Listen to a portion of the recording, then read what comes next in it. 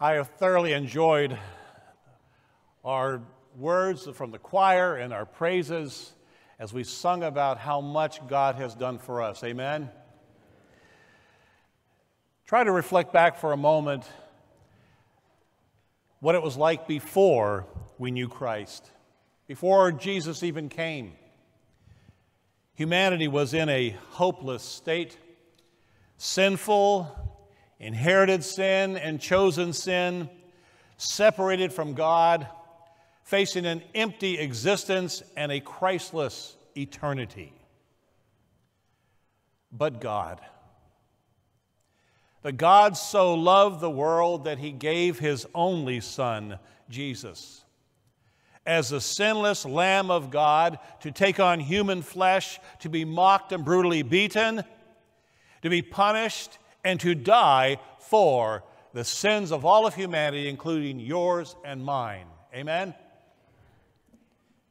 That whoever then believes in him, whoever believes in what he did for them on that cross, whoever comes before that cross and kneels before that cross, whoever then confesses their sins and asks Jesus to die and cleanse them from their sins as their sacrifice, and then they ask Jesus to come into their heart and life as their Savior and vow to follow and honor Jesus with their lives, they shall not perish but have eternal life. Amen? We do not deserve such love from God. We do not deserve such sacrifice from Jesus. We cannot earn it or buy it or achieve it. We cannot gain this gift from God on our own. It's called grace. We think we know grace, we understand grace, but until you fathom all that happened to us because of God's loving us first, we can't totally understand it. Wonderful, beautiful, amazing grace, a beautiful gift from a beautiful and loving God. And with grace comes God's forgiveness and cleansing of our sins. With grace comes being reborn now as children of God. With grace comes an indwelling of Christ within us as our constant everyday friend. And with grace comes the security of heaven with Jesus as our eternal home when we leave this earth. And all because, but God so loved. Because of God's love while we were yet sinners, and we rejoice in this so much. Somebody has taken the letters of grace and they've made it into this kind of a saying.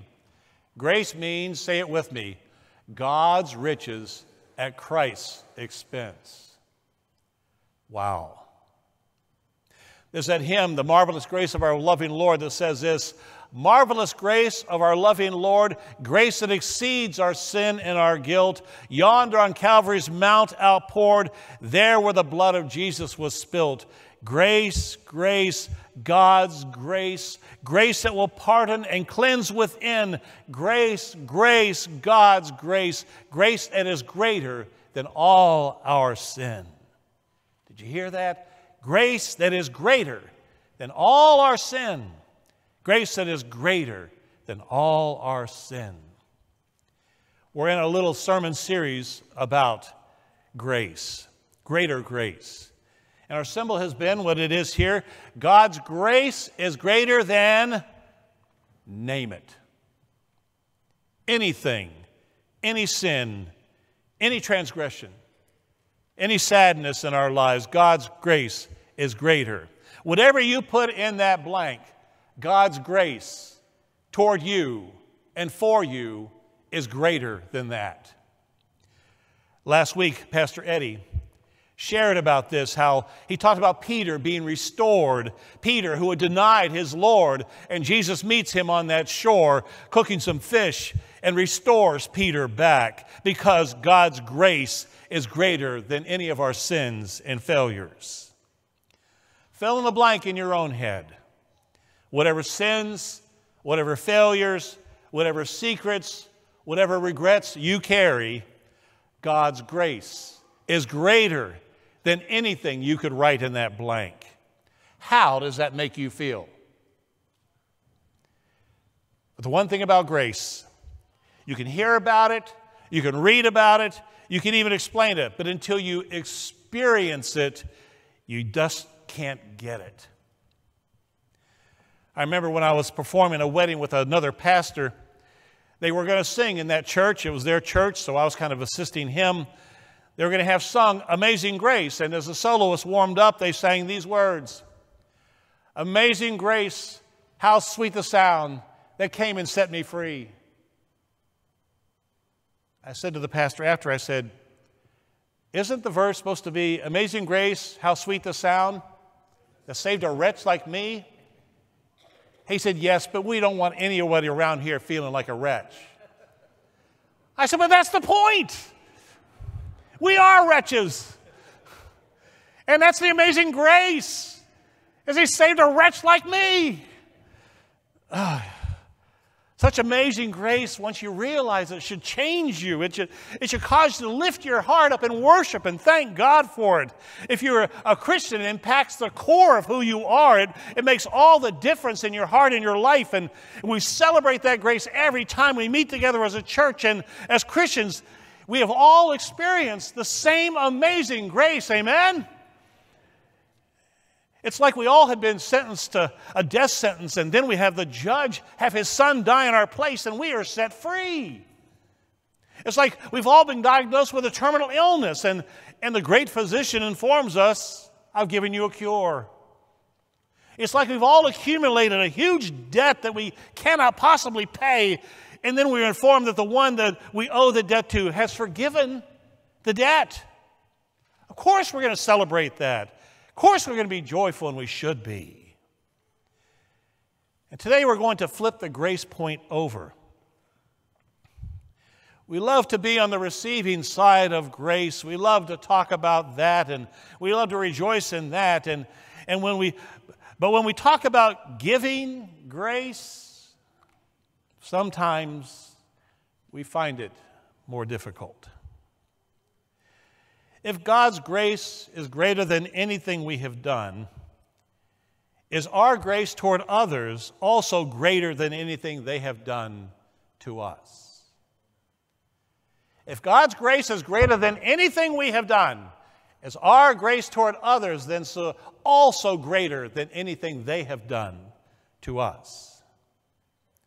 Grace is a beautiful concept, as long as you're not talking about somebody who's hurt you. An abusive parent, a spouse, a mean sibling, a former boss, a backstabbing coworker, a former so-called friend, those crazy other drivers, and even some fellow church members. Proverbs 14:10 says, each heart knows its own bitterness. Meaning all of us have been hurt. And we all carry around hurts, and maybe from years ago, some hurts, sins committed against us. So when it comes to grace being greater than such as these, things get difficult. In today's scripture passage of Matthew 18, we find a powerful parable spoken by Jesus. And in it, he challenges our spiritual socks off. In it, we learn that grace is only grace if it goes both ways. Biblical grace, like that which comes from God, if you only receive it and rejoice in it, but you do not give such grace to others, then you have short-circuited all of what God wants such grace to be. The extent to which we are willing to give grace reveals the extent to which we really understand grace. The litmus test for whether you are really understanding and appreciating God's grace is a relationship on how you give grace to others. Even the one who has hurt you the most and deserves it the least. When someone who has really hurt you comes to you seeking such forgiveness and grace, and again, they have really, really hurt you, the real test of your maturity in grace and understanding of grace and all that you have gained through God's grace is shown in how you respond to them. In our passage for today, we find Peter coming to Jesus, and it's not surprising with Peter. He approaches Jesus with a loaded question. A question that Peter probably already has in his mind. how he wants it answered, or he knows the answer for. He says in verse 21, Lord, if another member of the church sins against me, how often should I forgive? As many as 7 times? The NIV, New International Version, says, Lord, how many times shall I forgive my brother or sister who sins against me? Up to 7 times? He kind of sets it up as a math problem.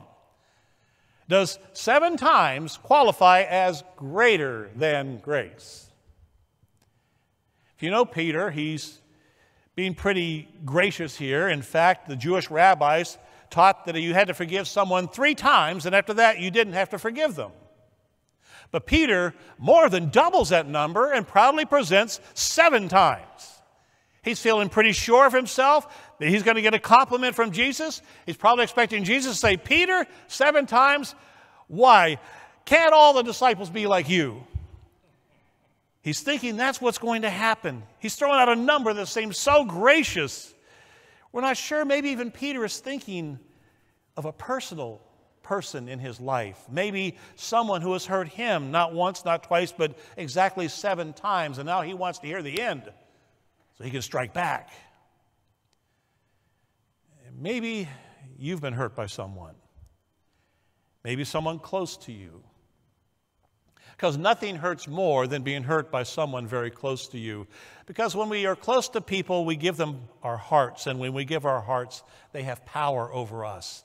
And that power can be used against us with damage and hurt. I don't know the name of a person it may have been for Peter, or the name it may be for you. So we'd kind of like to ask the question of Jesus also. We'd like to know that answer. How far is too far, Lord? How much is too much? When does grace run out? In other words, Peter is asking Jesus, when instead of grace being greater than hurt, does a symbol flip to hurt is being greater than grace? And Jesus answered in verse 22. Jesus said to him, not 7 times, but I tell you 77 times. His answer is not saying just count up to like 490 times and then pow, punch him in the nose. No, Jesus is using that 7 again, like Peter did, as a biblical number of completion, saying not 7 times or 490 times, for grace is never less than. Grace is always greater than. As a Christian, we know it is truth because Jesus said it, but emotionally, it's kind of difficult to grasp. It just doesn't feel right. It doesn't feel true. So Jesus gives Peter and us a parable to help us understand and get our arms around this truth, that grace is greater than any blank.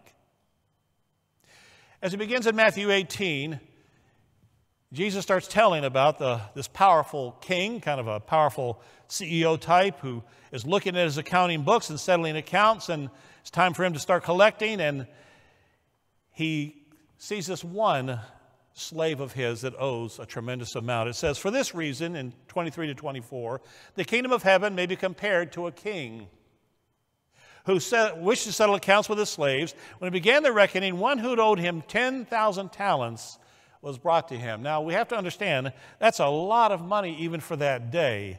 10,000 talents, some variations say, interpretations, 10,000 bags of gold. We're estimating that to be about $150 million. Now, I know we all run up our credit cards. How many have run up $150 million? Okay. I'm sorry. Anybody from Congress? Never mind here. That was 10 times the national budget of the day. Astronomical number. The point was that Jesus was making, this is a debt that this man could never repay. That's why he gave the number. And verse 25 says, and as he could not pay, his Lord ordered him to be sold, together with his wife and children and all his possessions, and payment to be made. In that world, it was not unusual to have that kind of punishment for someone who owed but could not pay. They were sold into slavery. Their spouse and children were sold into slavery. Everything they had was sold into slavery. Everything they owned was sold, and they'd take what they could out of it. So that's what this king was planning, to sell the man, his family, and belongings to get what he could from it to clear his books. Now, the parable is here to remind us that this is the state that we all stand before God. We all have sinned, and that sin has racked up a debt that we could never repay. We can ignore the debt, that it's not there. We can try to forget it, try to reason that our debt, our sin, isn't as great as others. We can reason that maybe if I do enough good things, I can cancel out the debt. But the truth is, none of us, no human being, can ever escape the great debt of sin that we owe before a holy and righteous God. So Matthew 18 begins with this reminder that we all owe this huge of a debt. The Bible says that all have sinned and fall short of the glory of God. The Bible says if you've broken one commandment, you're guilty of breaking them all. And there's no sense in denying it, because God knows. He knows it all. He knows all of our sins. You may have heard my wife, Deb, share a little bit about her testimony that growing up, she was told that for every wrong thing she did, she got a big red dot in a book in heaven. And for every good thing she did, she got a gold star. But if she got a red dot for the same wrongdoing, she couldn't get rid of it. Because if you did it again, you obviously weren't really sorry. So God wouldn't forgive you again, and the big red dot remained. And she grew up thinking, I have so many red dots, and I don't have enough stars to cover them. And last week, as you know, she was under the weather, so she watched online, and Pastor Eddie said these words: if you ask God to forgive you for the same thing for the 50th time, will He forgive you? Yes. As she yelled, she said, nobody else was there, amen! She appreciated that reminder, Pastor Eddie. God knows it all. What happens in Las Vegas does not stay in Las Vegas. God has it logged in. What happens in secret in the dark between two consenting adults, if it's sin, God knows. He knows it all. He has it all logged in. There was a university that had it was final exam week, and since multiple teachers taught the same course, they decided to fill the one auditorium with students from the different classes, but have one moderator. One of the professors drew the short straw, so he had to be there to moderate the test. And he said, okay. He said, your test papers are down on your desk. Your pencils are down on your desks. You have 1 hour to complete this test. He said, I will tell you every 15 minutes how much time is remaining. At the end of the hour, you must put your pencil down, come up, and stack your papers up here on my desk. You only have 1 hour. I'll accept no papers after the hour. You may begin. 15 minutes went by. He said, okay, 15 minutes have lapsed. You have 45 minutes. Another 15 went by. He says, okay, 30 minutes have lapsed. You have 30 minutes. 45 minutes have gone by. All right, you only have 15 minutes left. Please try to start finishing up. 10 minutes, 5 minutes, 1 minute, then pencils have to go down. Okay, time's up. Please come up. And everybody shuffled and was getting their things and coming down, and they're stacking them up on his desk. And he noticed one fella in the back was still writing. He said, sir, back in the back, I see you back there. Please put your pencil down. If you keep writing, I will not accept your paper. Please put the pencil down. You have to listen to the instructions. He just kept writing. Sir, put that pencil down right now, or I will not accept your paper. Just kept writing. He said, well, I just won't accept his paper. So everybody's gone. Fellow finally puts his pencil in his pocket, comes bouncing down the steps, and he hands his paper, and the professor says, I'm not going to accept your paper. He said, what do you mean? He said, I told you, I repeatedly warned you, I will not accept that paper. He looked at the professor, he said, do you have any idea who I am? He said, no. He said, good. Lifted the middle of the stack, put his in the middle, and walked out.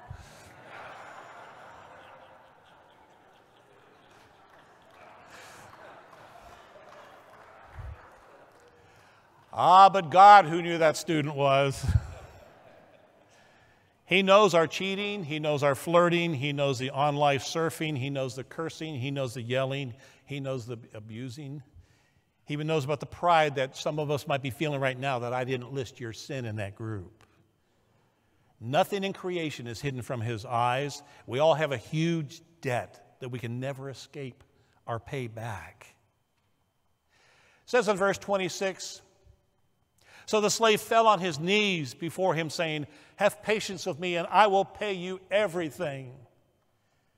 Well, no, he won't. It's ridiculous. There's no way for him to pay back his debt. There's no way for him to make this right. There's nothing he can do to balance those books. And Jesus uses this astronomical number to make the point that repayment is not an option. This man has no chance of it.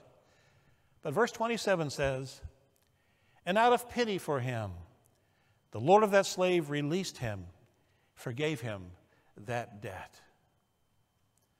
$150 million. Just cancels the debt. Lets him go. That's an incredible act of grace. He doesn't extend the note. He doesn't adjust the payments. He cancels it, erases it, and lets him go. Wow. Everybody breathed a collective sigh of relief. And then the story takes a disturbing twist. Verse 28, but that same slave, as he went out, came upon one of his fellow slaves who owed him 100 denarii. Okay, this is like $20.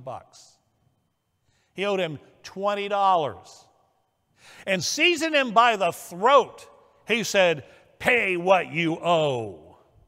Okay, this guy's just been forgiven $150 million, and he refuses to give $20 worth of forgiveness. And grabs him by the throat and demands to be paid back. And 29 says, his fellow slave fell down and pleaded with him, have patience with me and I will pay you. The exact quote from this guy is the exact quote that this guy gave before the king. And he's asking for the same grace that he had received, but to a much lesser degree. Now, if you've never heard this story before, what would you have thought was going to happen?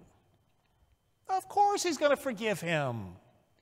Of course he has just been shown such great mercy, so he will show mercy in this smaller debt as well. Of course he will, because he understands what it means to be released.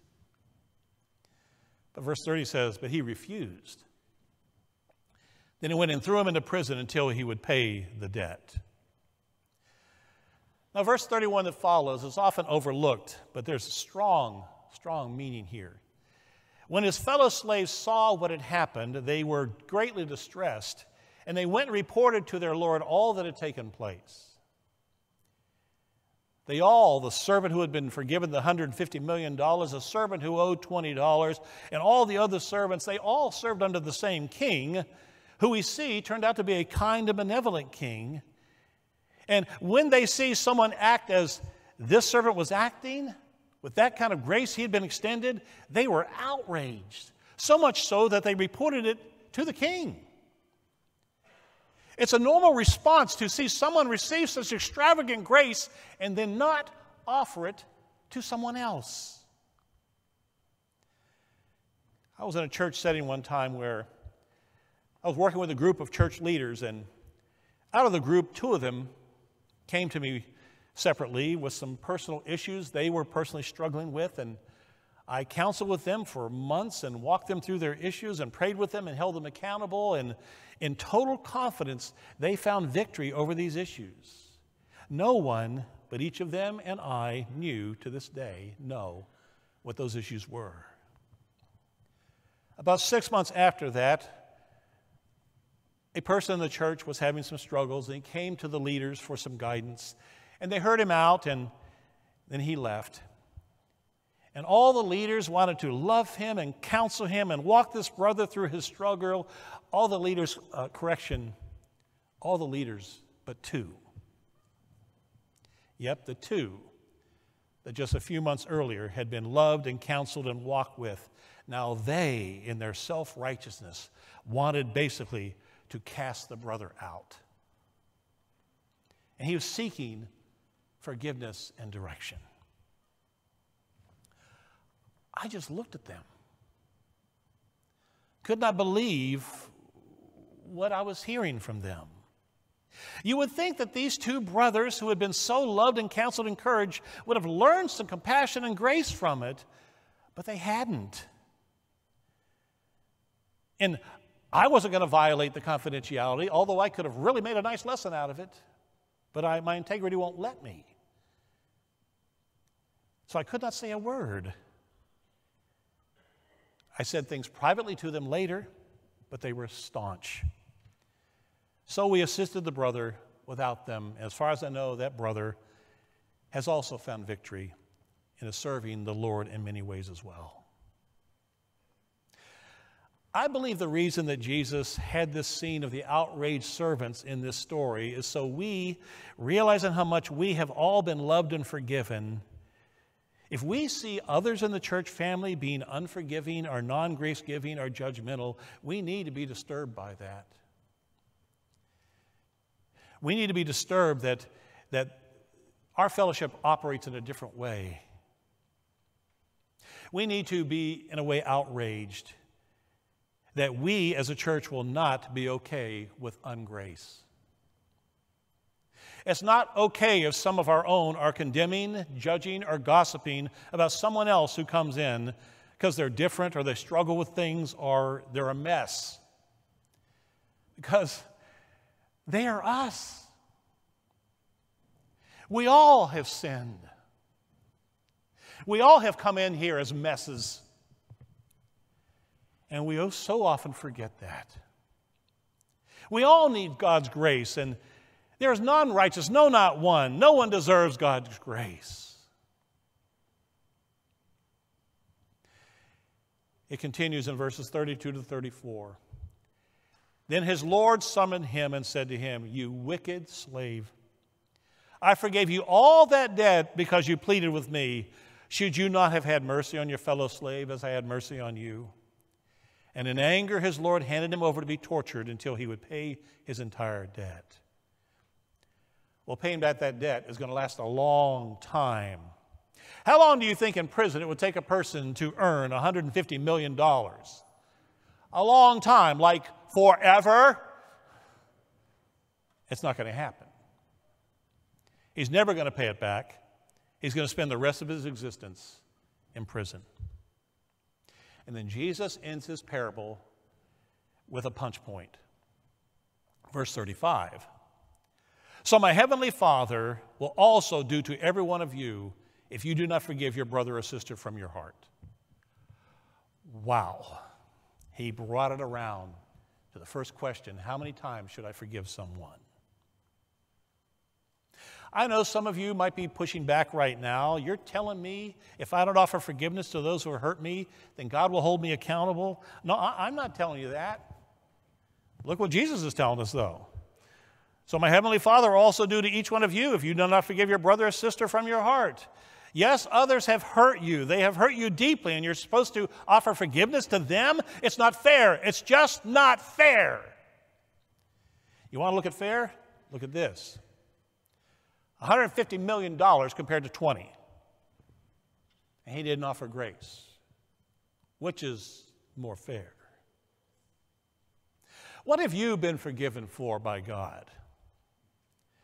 The grace given for your sins will always be greater than anything you have to forgive others for. The more you realize how much grace God has given you, the more grace you will be able to offer others. There's a saying that goes like this: if the biggest sinner you know isn't yourself, then you don't know yourself very well.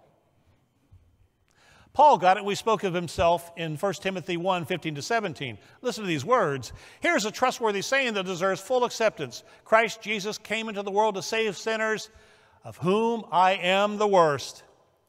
But for that very reason, I was shown mercy, so that in me, the worst of sinners, Christ Jesus might display his unlimited patience as an example for those who would believe on him and receive eternal life. Now the King eternal, immortal, invisible, the only God, be honor and glory forever and ever. Amen. Some will try to say to you about that passage that Paul is referring to his past sins before he became a Christian, but please note that verse 15 is in the present tense. It doesn't say, I was the worst. He says, Christ Jesus came into the world to save sinners, of whom I what? I am the worst. It humbles you, or at least it should, when we reflect on the sins that God has forgiven of us and the sins that we every day He still has to forgive us for, and the tremendous grace that He continues to give us day after day after day. It humbles us, or it should. It should humble us. It should mature us when someone, even someone who has hurt you very deeply, and they come to seek your forgiveness. Oh, it should humble us. Yes, we should be going to one another and asking forgiveness and granting forgiveness when it is sought. It's the true sign of Christian maturity, and the true sign that His grace has truly rooted in us is when you can go to somebody and ask for forgiveness, or when someone comes to you and you grant forgiveness to others. And to not seek forgiveness is to keep yourself and the persons that you have hurt in a prison of hurt. And not to forgive when somebody comes to you is to trap yourself even in a prison of bitterness. It's a saying that goes like this: bitterness is like drinking poison and waiting for the other guy to die. Matthew 6:14-15. For if you forgive men when they sin against you, your heavenly Father will also forgive you. But if you do not forgive men their sins, your Father will not forgive your sins. Ephesians 4:32. Be kind and compassionate to one another, forgiving each other, just as in Christ God forgave you. Colossians 3:13. Bear with each other and forgive whatever grievances you may have against one another. Forgive as the Lord forgave you. In other words, the prisoner that really is set free is you. The key to giving grace is to think about what Jesus has done for you. Is there someone who has hurt you? Pray for them. Lay it all before the throne of God and release them to God's work. Release yourself. You have given them to God. He will deal with it. Until that person comes to you, do not keep yourself in a prison of hurt and bitterness. Take the example of our forgiving God. Until we came to Him for His forgiveness, He offered His forgiveness and waited for us. He wished no ill on us. He did not plot our revenge. He was poised to grant forgiveness when the time came. We must renounce revenge, give the situation to God to return good for evil. That's our part of forgiveness. And we can do it whether the adversary admits wrong or not. Christ is calling us to a stance, a posture of forgiveness. He's calling us to a readiness to forgive in a moment. He's calling us to treat people with love and mercy, with humility and compassion. He's calling us to remember that if someone has sinned against us, to remember that I have sinned in even greater ways than they have, and God has forgiven me. It's a posture of the heart more than an action. It'll make all the difference in the world the way you think about it, relate to, and pray for the person or give them to God that has offended you. Because one day, that prayer just may circle back. One day, walking in front of you just may be the person that you have given that forgiveness and that hurt to God for. One day, that person may stand before you, that same person who hurt you so much, and in your carnal human flesh, you're going to want to strike back at them. But hold on. Remember your sins before God were and are much greater than anything that person has done to you. Remember how God, the holy and righteous judge God, heard your words of repentance and the grace that He gave you. I'm not saying that it won't hurt you. It will. I'm not saying it won't turn you inside out. It will.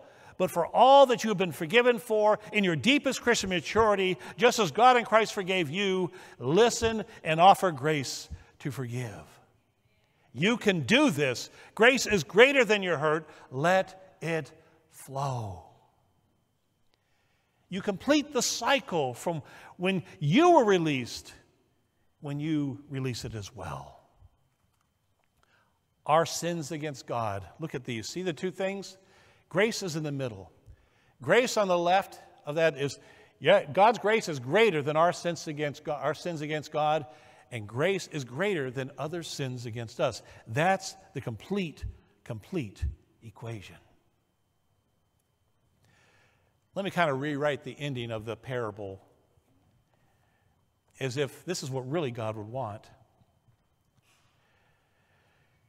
Here's the alternate ending.